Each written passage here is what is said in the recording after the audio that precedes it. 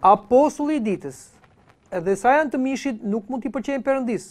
Po nuk jeni të mishit, por të shpirtin e qoftë se ri shpirti i Perëndis tek ju. Por nëse nuk ka ndonjë shpirtin e Krishtit, ky nuk është i atij. Por nëse është Krishti tek ju, trupi është i vdekur për mëkatin, por shpirti është i jetë për drejtsinë. Po në rit tek ju shpirti atij që ngjalli Jezuin prej së vdekursh, ai që ngjalli Krishtin prej së vdekursh do t'i japë jetë trupave tuaj të vdekshëm me anë të shpirtit të tij që rinë ju. Kështu pra vëllezër jemi të detyruar jo tek mishi që të rrojmë sipas mishit, sepse në rrofshi sipas mishit keni për të vdekur, por në vrafshi veprat e trupit me anë të shpirtit do të rroni, sepse sa u liqen prej shpirtit të Perëndis të janë bij të Perëndis. Komenti i apostullit. Të nderuar dëgjues të radios Ngjallje miq të Ungjillit, sot lexojmë nga letra e apostullit Pavlit drejtuar Romakeve, kapitulli 8, vargu 8 deri në vargun 14. Në vargun 8 na thuhet dhe sa të mishit nuk mund t'i pëlqejnë Perëndis.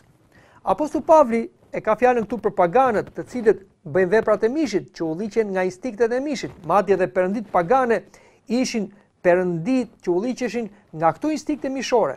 Por e ka fjalën edhe për ata të krishterë të cilën e lanë rrugën e virtutit dhe u kthyen përsëri tek instiktet e mishit. Këta nuk mund t'i pëlqejnë Perëndis. Pra, nëse një njeri nuk është i rilindur në Krishtin, pra nuk është pagzuar në emër të Atit, Birit dhe Shpirtit të Shenjtë dhe nuk është mbushur me Shpirtin e Shenjtë nëpërmjet misterit të mirësjes, ai nuk mund të lirohet nga tirania e mishit dhe kështu ai nuk mund t'i pëlqejë Perëndis, por mbi të është zemërimi i Perëndis, sepse Perëndia është dashuri, por edhe drejtësi.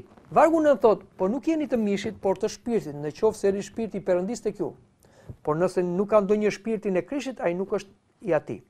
Apostulli Pavli thot që ju nuk jeni të mishit dhe ka fjalën për të krishterët, e pagëzuar dhe të mirosur, por të shpirtit, sepse në momentin që një njeri pagëzohet në emër të Atit, Birit dhe Shpirtit të Shenjtë, siç thash, ai pastrohet, ndriçohet dhe shenjtërohet dhe mbushet me Shpirtin e Shenjtë.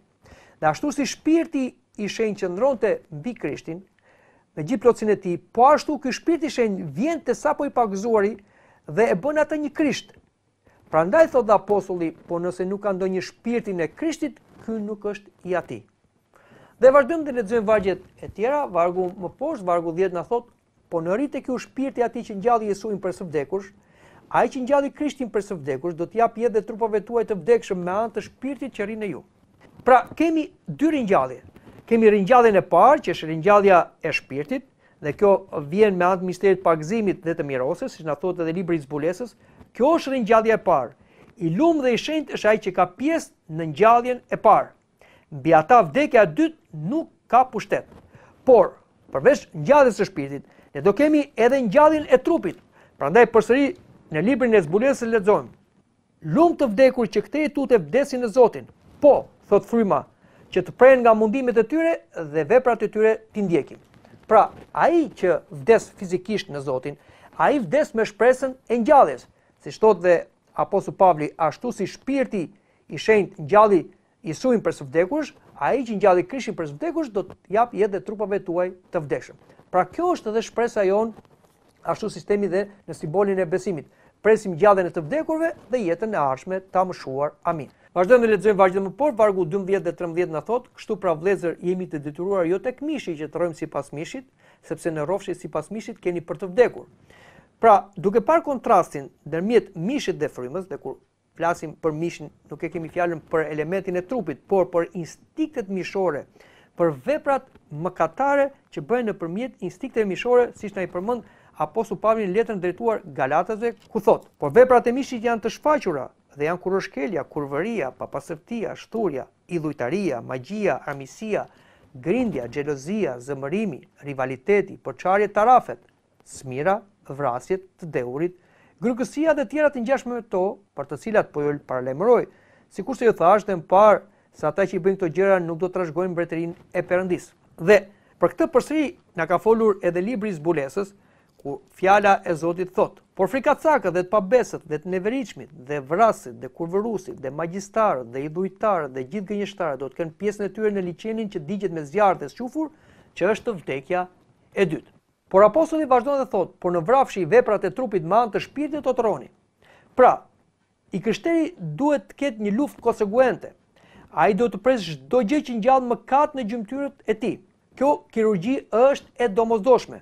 Dhe ja çfarë thot apostulli Pavli në lidhje me frytet e Shpirtit Shenjtë, të cilet i kundërvijnë veprave të mishit. Po vazhdon apostulli Pavli dhe shkruan, po në vrafshi veprat e trupit me anë të Shpirtit do të troni. Pra, besimtari që beson në Jezu Krishtin, është pagzuar në emër të Artit të Birit dhe Shpirtit Shenjtë, është i mbushur me Shpirtin e Shenjtë, ai aftësohet nga fuqia e Shpirtit Shenjtë të vrasë veprat e trupit.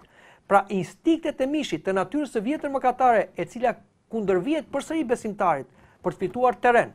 Dhe besimtari jo vetëm që duhet i presi çdo marrëdhënie me mëkatin dhe nuk do të lejojë gjymtyrët e tij të shkojnë drejt mëkatit, dhe kjo është një kirurgji e nevojshme, domosdoshme, por besimtari duhet të mbushet me frytet e Shpirtit të Shenjtë. Dhe për këtë na ka folur përsëri apostulli Pavli në letrën drejtuar Galatasve. Por fryti i frymës është dashuria, gëzimi, paqja, zemërgjerësia, mirëdashja, mirësia, besimi, zemërbutësia, vetëpërmbajtja. Kundër këtyre nuk ka ligj. Po ata që janë të Krishtit e kanë kryqëzuar mishin bashkë me pasionet dhe epshet. Në qoftë se rrojmë në frym edhe le të ecim. Dhe vazhdon apostulli në vargun 14 na shkruan, sepse sa u liqen për Shpirtin e Perëndisë ta janë bijtë të Perëndisë. Pra ai krishter i cili nuk ka paqe me mëkatin dhe lufton pa mëshirë kundër mëkatit dhe bën të vdesin veprat e mishit tek ai, ky i bindet urdhrave të Shpirtit Shenjtë. Dhe Shpirti i Shenjtë e tregon atë fëmijë të Perëndisë. Ashtu si Krishti tha, unë qëndroj në dashurinë e Atit sepse i binde vullnetit të tij, edhe neve qëndrojmë në dashurinë e Krishtit se i bindemi vullnetit të Krishtit me anë të Shpirtit Shenjtë. Dhe ashtu si Krishti është bir natyral i Atit, edhe ne në Krishtin me Krishtin me anë të Shpirtit Shenjtë bëhemi bij të adaptuar Perëndisë. Ashtu si apostulli Pavli më po shkruan, sepse s'kemi marrë shpirt robërie që të kemi frikë përsëri, po kemi marrë shpirt birrie me anë cilë thresim, Aba o At. Vetë Shpirti dëshmon bashkë me ne, shpirtit ton, se jemi bij Perëndie. Dëgjuat komentin e letrës së apostullit Pavlit drejtuar Romakeve.